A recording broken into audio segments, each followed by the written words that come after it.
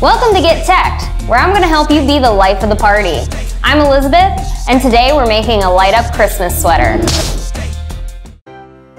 Every year you have a bunch of family gatherings and parties you have to go to around the holidays. You're always looking for that perfect sweater, the one that'll be the funniest, the coolest. But what if you could just make that sweater yourself? I'm talking about a light-up holiday sweater. It's about to get lit up. We're going to use Adafruit Wearables to help us design this. We've got the Adafruit main board, the Flora accelerometer, 6 tiny NeoPixels,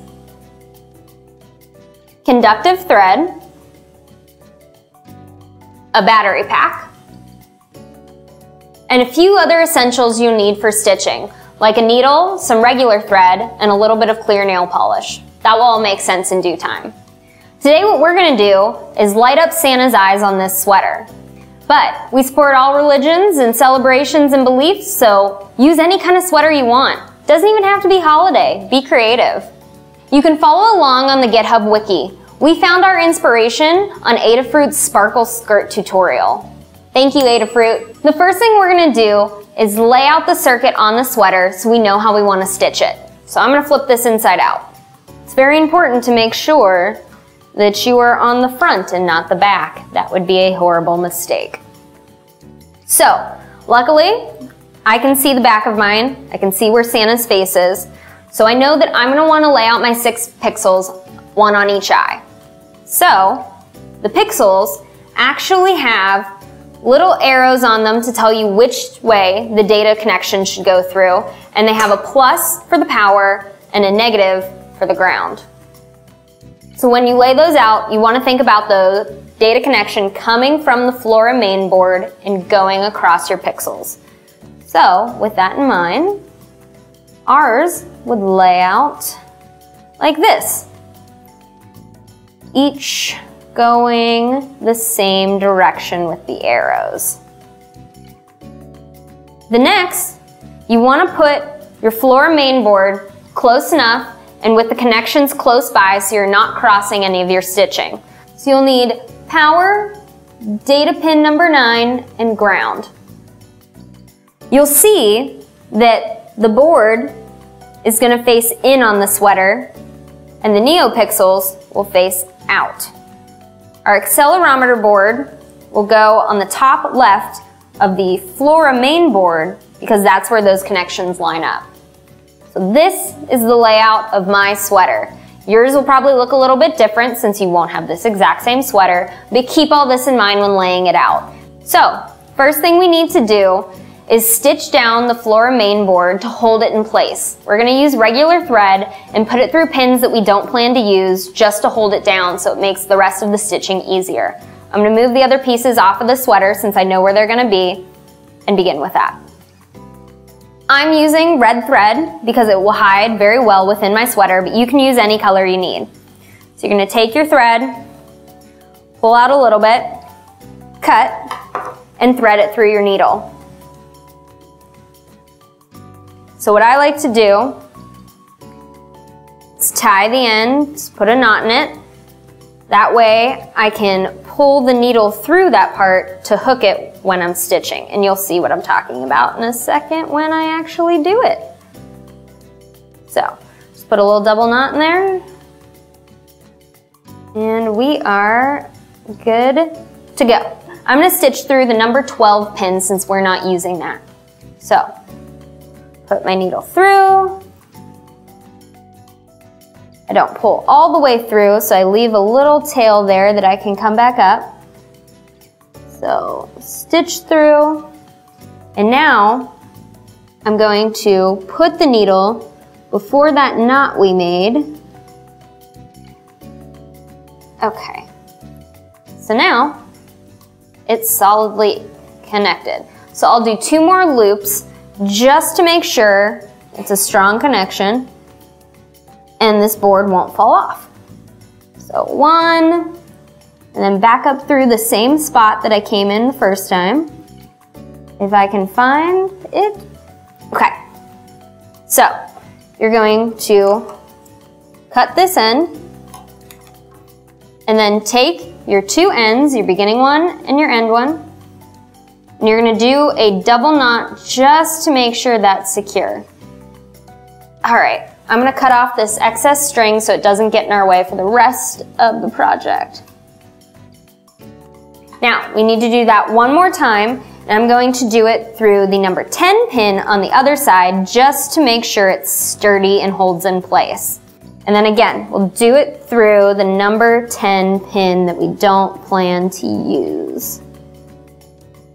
So, put it in, don't pull it all the way through, come back up very close to where you went in. All right, then stick it through before the knot, and now you've got it held in place. So, 2 more times through without poking yourself. And luckily, this sweater is pretty easy to sew through. It's not a thick material. There's a lot of loose threading in it that allows me to put the needle through. So, went through twice, cut this, and I'll do a double knot on the ends just to make sure this stitch stays in place.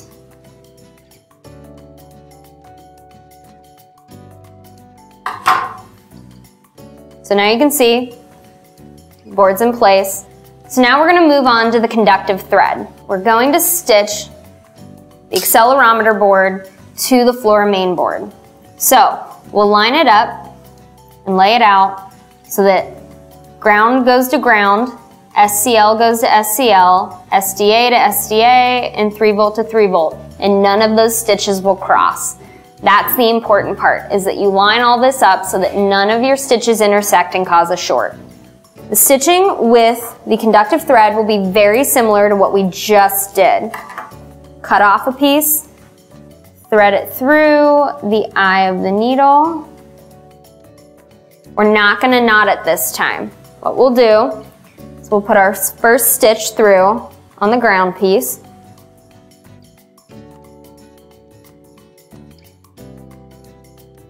Pull it through, leaving the end in there.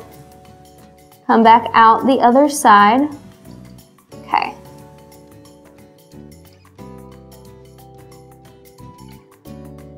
Now, what I'm going to do is actually knot this end to hold it in place.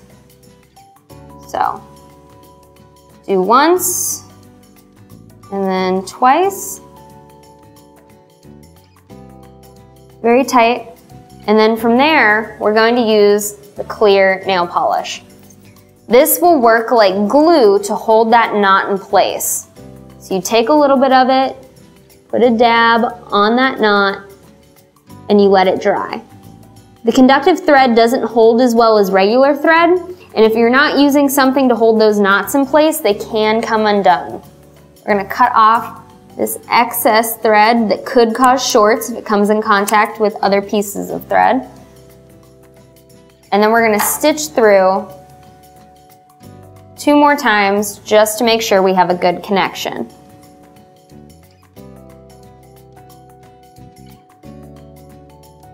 That's once. This will be twice. And it's very important to make sure everything is tight. Because again, like I said, if anything causes a bad connection in this, it's gonna short your project. I'll do a little in and out stitch over to where the board's gonna be. So one in, one out. Okay, now we're gonna do the same thing on this end of the board. So that was the ground. We're gonna stitch to ground. Put it through. All right. That's our first connection to the accelerometer.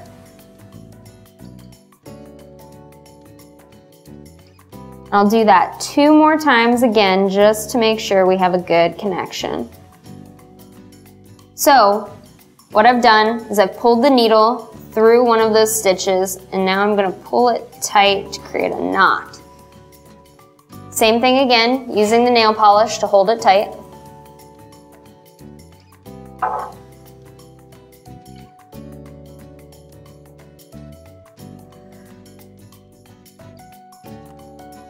Cutting off the end of that thread so it doesn't touch other pieces and cause a short.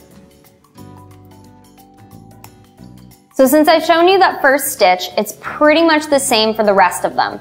We're going to connect the SDA, the SCL, and the 3-volt, and then connect on the eyes, which are the power, the 9-pin, and the ground.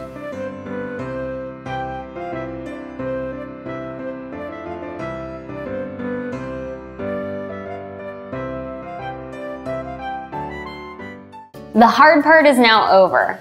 Everything is stitched on the sweater. Once you're done, go through, make sure none of your ends are frayed, nothing's gonna cause a short, everything is good. So now what we need to do is we need to test out the circuit before we load our code. So what you'll need to do that is Arduino IDE. You can download that from the link in the GitHub wiki. From there, you're gonna go into Sketch, Include Library, Manage Libraries. What this does is add the libraries we need for the different accessories we have. There's going to be 4 libraries that you add.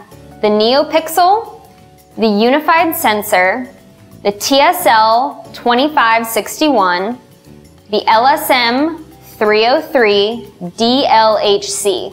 Once you install those 4 libraries, we're ready to test out the sweater to make sure it works. First thing we'll test is the accelerometer. We want to make sure that that's connected and working.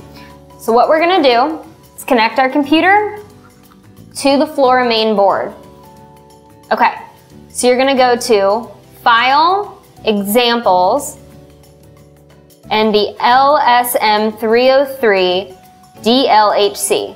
You're going to do the Excel sensor, and it'll pull up that code.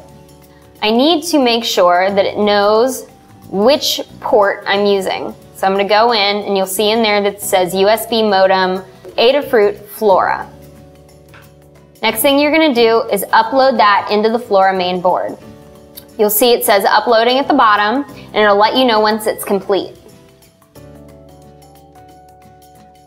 Lights are blinking, that's a good sign. Okay, it says done uploading. So we'll open the serial monitor, and from there you'll see X, Y, and Z coordinates. So if I start moving this around, you see all of those changing. That means it's working. Okay, so test 1 complete. You can close that. You're going to go to File, Examples. You're going to open up the Adafruit NeoPixel, and we're going to do a strand test. So what this does is make sure that all of your NeoPixels are connected and that they're all working. If one in the chain isn't working, the ones after it won't work either. So we need to update. We're using pin number 9 instead of pin number 6. And instead of 60 in the strand, we only have 6. Update that to whatever you're using for your setup. So once you do that, you're going to upload that into the Flora main board. So you'll see it says uploading, and then it says done uploading. So if I flip these over, you can see the lights flashing and turning on. So that means everything is connected and it's good. So now we can upload our final code. Awesome, so exciting. Okay, so exit out of that. Don't need to save. So you can get the code from the GitHub wiki, and you can update it as you need for the pins you're using, the number of NeoPixels you're using. You can also update the colors. Currently in there is red, white, and green for the holiday. But you can put anything you want by changing the R, G, and B color numbers. The other update that you can make is the sensitivity to move. So the lower that number, the easier it's going to pick up on your movement and actually cause the lights to illuminate. So if you put it very high, you probably have to jump up and down a lot to get them to turn on. But if you put it very low, any movement's going to cause them to twinkle. So I'm going to upload our code into the Flora main board. Okay, it says it's done uploading. So essentially, we can test it's working by moving the sweater around and you'll see different ones light up.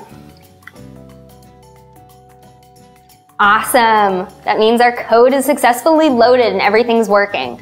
So now what we need to do is we can't have it powered from the computer constantly, so we're gonna add our battery pack. Unplug, set this aside. So what I have here is a battery pack, but I can't just have it hanging off the sweater. So what I've done is I've cut out the corner of an old pillowcase that I'm no longer using. I'll be able to slip the battery in there, I'll stitch up the other side, and then I will stitch this to the back side of the sweater. So I can plug it in discreetly and it'll just hang on the inside. So I'm gonna do that now. Start at the bottom. Hook this through to make it extra secure. And now I'm just gonna do an easy loop around the outside just to keep it all in.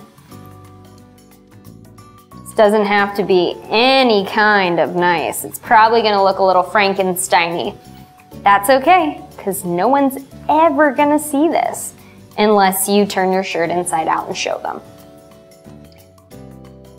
And we're almost done. This is probably the quickest stitching part of this entire process.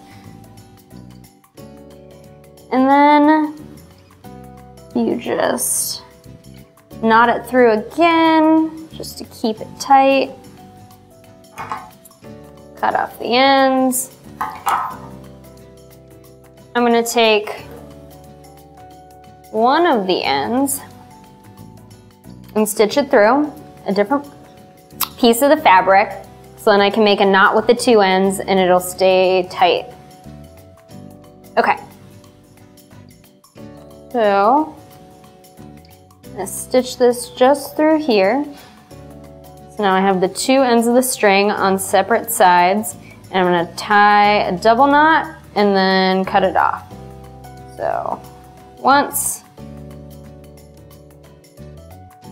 and twice. Okay, cut off the excess so it doesn't get in the way. So we want this hanging so that it supports it and doesn't pull on your board. So if you attach it just a little bit higher so it can come down, that's perfect. So I'm now going to sew this onto the sweater so it just hangs off the back. Cut some thread, put it through the eye of the needle, and put a knot in the ends to secure it. Do it twice just to make the end knot just a little bit bigger. So I'm gonna put this on back side of the sweater about right up here. Take this out just to make it easier to sew. And again, this is on the back. And it can be messy if it needs to, because nobody is going to see this. Put the stitch through, put a little knot in, and then I am just going to do some loop stitching to hold it in place. Make sure that you don't catch the front side and accidentally sew your sweater shut so you can't wear it. That would be bad. Just needs to be on there so that it can hold the battery. You don't have to make it perfect. And I'm only gonna sew the top piece in. You can sew all the way around if you want, if you need to make it more secure, depending on what type of sweater material you have. Just so long as it holds the battery pack in there. A few more, just to make sure it's secure. Stitch it through, tie a knot.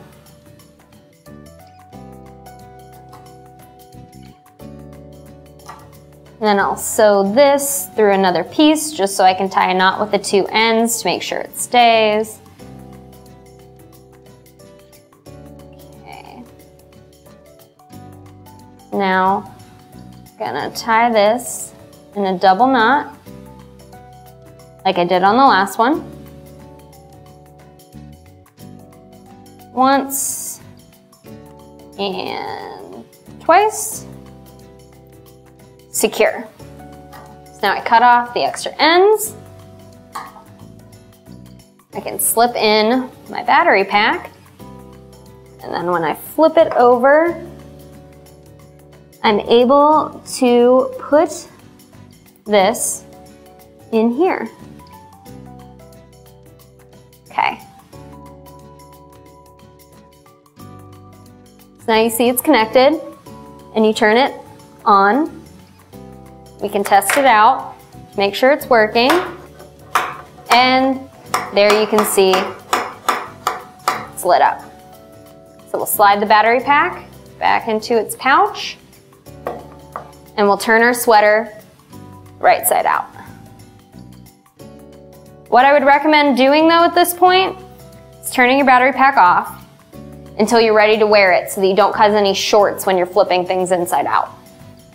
Don't want any of the conductive thread to touch each other, and that can easily happen when you're doing something like this.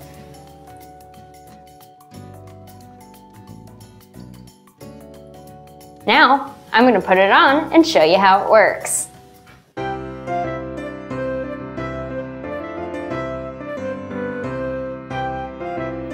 You can now wear your sweater to all your gatherings and impress all your friends with your do-it-yourself light-up sweater. If you like this tutorial, please like the video, subscribe, and share with your friends. Tell us on social media the ones that you've made so we can see them. And until next time, enjoy the holidays.